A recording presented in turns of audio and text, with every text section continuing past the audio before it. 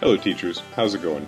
Uh, Welcome to the Let's Make a Class website class, and I'd like to start you off with probably the easiest part.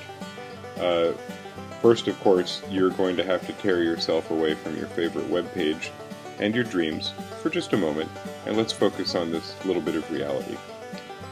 I'd like you to go to your class website, or your email, rather, and when you get there, rather than answer all of the email that's there, or open it and sigh deeply, I would instead like you to go up here to this little link called Sites, and I'd like you to click on it.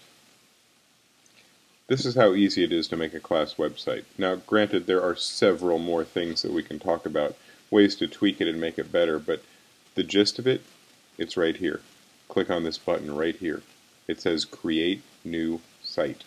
Boom, just like that. Now you've got some options here, and I'm going to give you the easiest.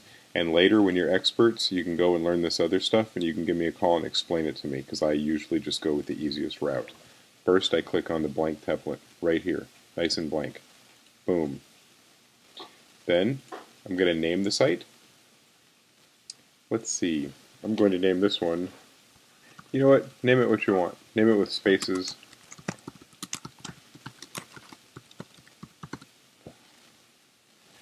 Leave it in there so that your title looks right. Just put whatever you want in there. Mrs. Johansson's class, Mr. Bill's social studies. Everybody teaches something different, but the website's going to have the same basics in there. Give it a name that explains your website. Then choose a theme. Something pretty. If they had kittens, I would suggest that, but instead, how about glitter? Oh yeah, then go down here and say Create Site, because that's what you're doing. And then just this easy, booyah, you got a class website. Right up here, see this thing? This is the address.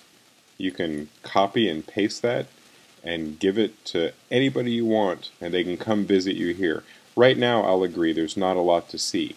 You don't have your assignments up, you don't have any rubrics up, class expectations, you don't have your homework that's ready to download, but all that stuff is coming later. Right now you've just built the site, and this is the address you share. And my helpful little tip for the day, if you don't know this already, it's one of those computer tips that make you wonder how you ever did it without it before. When you copy something, you're taking it, like for instance, we're going to copy this, you first highlight it and make it all blue, and then down here at the keyboard you hit Control V. I'm sorry, don't do that. Hit Control C, which means copy. On a Macintosh where I am, it's Apple or Command C, just to make things confusing. And if neither of those works for you, you can always go right up here to the Edit and copy, just like that. But I've already copied it. Then you can go anywhere else you want, like if you're visiting TeacherTube here, and you can highlight this and hit Control V, which pastes or lays down whatever you copied a minute ago. That's why people don't spend all day typing in all the little address parts. They copy and paste it from another place. So, back to the site. You've got a site. You know how to copy and paste your address to share it with parents and emails. And that's all you need for now. That's lesson 1. And you made a website. But don't go yet, because there's a lot more to do. Thanks. Bye.